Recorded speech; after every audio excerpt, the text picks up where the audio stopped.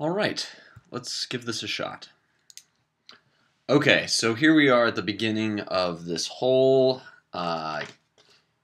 molecular biology description, which I'm going to do my best to make very clear, and I'm going to do my best to develop piece by piece in a way that's really easy to construct from the ground up. And in the interest of constructing things really from the ground up, starting at the beginning and then breaking it down into manageable chunks, we're going to start today with the idea called the central dogma. So I'm going to write that out. It's called the central because it's sort of the core of molecular biology, and dogma perhaps is a bad choice.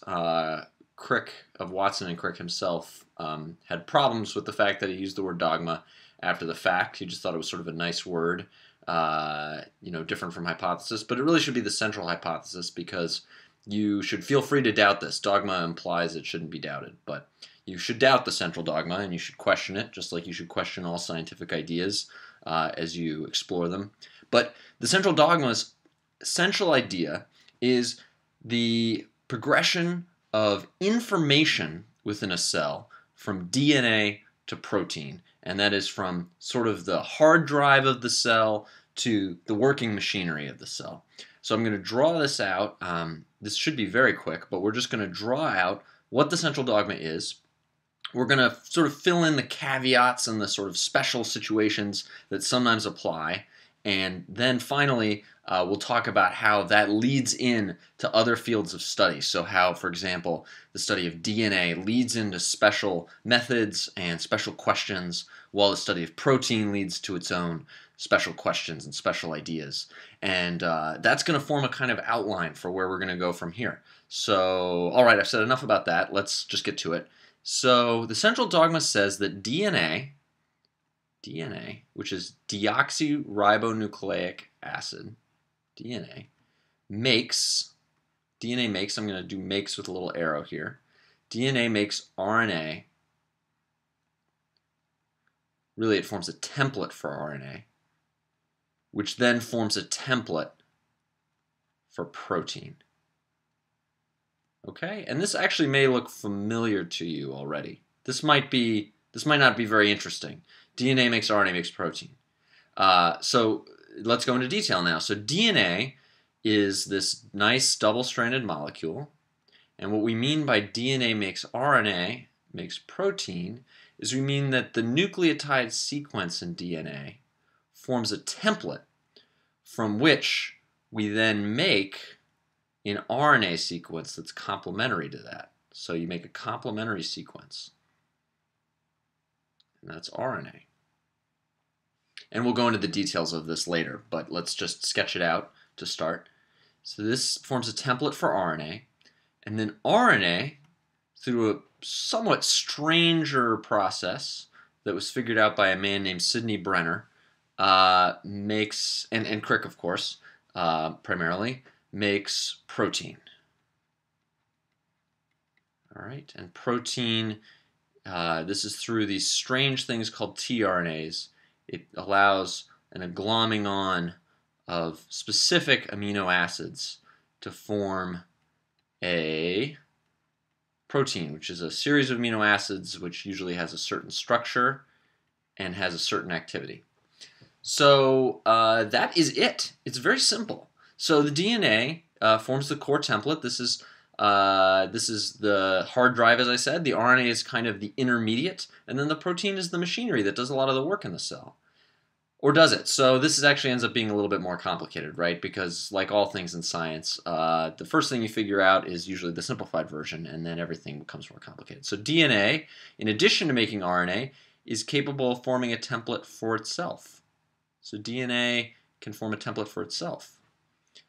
It turns out that this process requires protein. So protein helps DNA be a template for itself. Protein kind of influences and helps in this process of DNA replication. We have RNA in viruses, so I'm going to put this in a different color because it's a special situation, but RNA in some viruses can form a template for more RNA. And RNA can also form a template for making DNA. Again, in viruses, this is the process called reverse transcription, and it's very important in human immunodeficiency virus, or HIV, that RNA can form a template for DNA. And protein also, of course, helps in these two processes, right? So protein's helping out an RNA making itself, and protein's helping out in RNA going backwards to DNA. So, so we had this nice simple picture of DNA making RNA making protein, and then it turns out that there's some more complicated details to it that are true mostly in viruses, not usually in eukaryotic human cells or animal cells, but they're important to know about, and so I put them in here. So given this general template of these three core ingredients, there's sort of different fields of study that focus individually on each of these ingredients. So I'm just going to call them ingredients. I don't know that that's a good name for them, but we're just going to call them ingredients. So in the study of DNA, you can study DNA replication. This is an entire area of study. You know, people devote their lives to the question of how DNA replicates itself in a very exact way. How did we break this down into its component pieces? There's DNA repair. This is another area. This is how, when DNA gets an error in itself, how does it fix that error? And this actually involves, again, a lot of little specific proteins, and then how does the DNA know that an error is an error and not just what was supposed to be there? Whole bunch of questions going on there. Totally separate issues. Very interesting. And, of course, in other areas, there's this thing called chromatin, which is long strands of DNA. To make chromosomes have to get condensed down. So a long strand of DNA has to get kind of coiled up to turn into a chromosome. And, you know, chromosomes are usually drawn kind of like this. They have these nice little sort of X shape, right? I don't know if you've seen this before, but you have this nice little sort of X-shaped chromosome. And this is really coiled tightly DNA, and they call this chromatin, and it has all these interesting consequences in terms of what parts of DNA can make RNA and what parts are coiled so tightly that they can't actually make RNA. And so this ends up being another complete area. And there's all kinds of interesting methods in dealing with DNA that you will need to learn to be able to work in the lab, and you'll use them every day. So one of them, I'm just going to use an example, is called PCR, which I believe is, yes, it's polymerase. And this is going to sound kind of arcane, but don't worry about it. Polymerase chain reaction. I like that, chain reaction. Sounds very exciting. It's actually much less exciting than it sounds, but that's okay. Polymerase chain reaction, PCR. This is an everyday technique used in labs that uses very simple properties of DNA to do some pretty powerful things. So this is kind of an important core element of working in molecular biology lab, PCR. And then in RNA, you have all kinds of other questions too. So let's change to our RNA color. So we have RNA folding, which is how one strand of long RNA kind of folds in on itself and makes a structure, kind of like a protein makes a structure, and then can sometimes do a job. Then we're going to talk a lot about RNA splicing, and I won't go into that right now. You sort of have an idea of what splicing is already, but we'll talk in more detail about what RNA splicing is from the beginning, because I think that's important. I misspelled this, but I don't know how to fix it, so we're just going to go with it. And also we're going to talk about non-coding RNA. So this is RNA that doesn't eventually go on to make protein. Some RNA just gets made, and then its entire point is to be RNA, and usually to have some kind of folded structure and then do some specific job on its own. It isn't a halfway point, it's actually the end point. So we'll talk about non-coding RNA.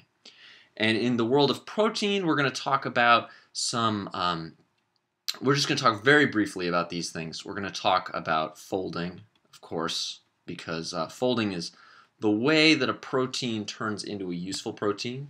We're going to talk a little bit about the process of translation, so the process of turning RNA into protein, which is an interesting and important process. And we're going to talk a little bit also about, well, I don't know if we'll actually be able to get into this, but we'll talk about mutation effect prediction. Just mutation effect here, but mutation effect prediction, which is when you make a change in the DNA, trying to figure out what that might mean about what changes will occur in the protein. And this will take us down a whole interesting road of protein alignments and trying to figure out what elements of proteins are essential for their function versus what are kind of inessential and just sort of along for the ride. And all of these ideas are going to be core to doing your work over the summer. And I think each one of these is a sort of bite-sized idea that I'll try to describe in roughly 10 minutes. So I've taken a little bit longer than I'd intended, but I hope I've given you a good picture of what we're going to work on and what we're going to take a look at on our way to talking about sequencing, how to understand sequencing, and how we can use DNA sequencing as a tool to understand the basic core processes of the cell. So thanks for watching, and I'll see you again soon.